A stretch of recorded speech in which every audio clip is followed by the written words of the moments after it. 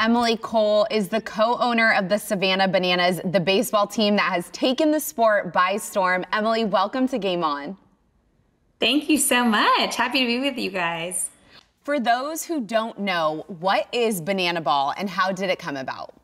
Banana Ball is a faster, more exciting version of baseball. We have been very fortunate to have front row seats to a lot of baseball games, both with teams that we've coached and played on, and we've owned and run teams earlier in our career, and we were seeing the same things. People were coming late and leaving early, and we were confused by it because people don't leave events that they're entertained at early.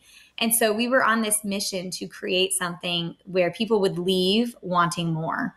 And so we worked on the rules and we made it a more exciting version of the game of baseball. So a lot of the things are the same, but a lot of things are just sped up a little bit and more exciting with a lot more music and a lot more dance moves. It's such an interesting perspective. And specifically for you, what is your role with the Savannah Bananas? Jesse and I are very hands-on leaders. We hear from people all the time that they're surprised we're not up in an owner's box somewhere. But for us, this is our passion. This is our lifestyle. So we are constantly in it. My role changes year to year. I try to be kind of the pioneer that goes into the unknown. So whenever we launch something new or test something new, I'm usually one of the first ones there to kind of lead the charge and figure things out, figure out the messy.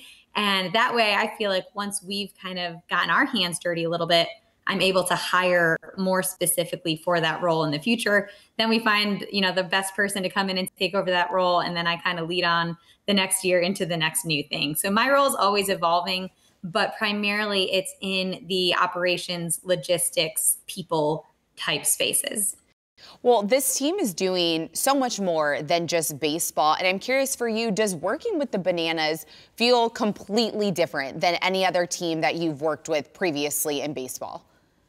It is. It's a complete 180. I worked in minor league baseball for a number of years and was disappointed often at the corporate feel of things. We were constantly trying to get approval from, our parent club or somebody's agent or something. Right. And we heard no a lot more than we heard yes. And so that was one of the things that Jesse and I struck out to do was create a policy-free, fans first type environment where it was like, hey, is this better for the fans? Yes. That's how we make all of our decisions. And so it's really lifted that corporate type feel. We really try not to have any red tape and just give people the autonomy to have fun and do the right thing.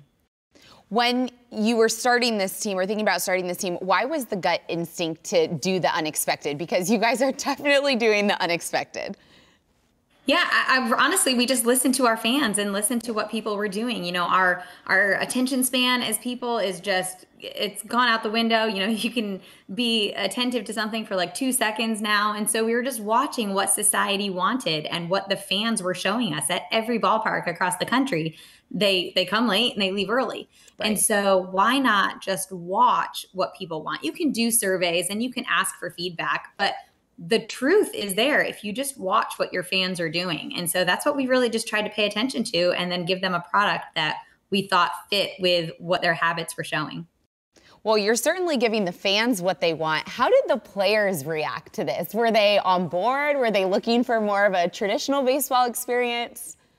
Yeah, I'll be honest. In the beginning, when we hired a choreographer and said, okay, before you're taking batting practice, you're going to go with the dance instructor and learn some dances. It was not an all-in type attitude. People were definitely hesitant at first, but you get a couple guys who are not afraid and who go out and do the dances and they own it.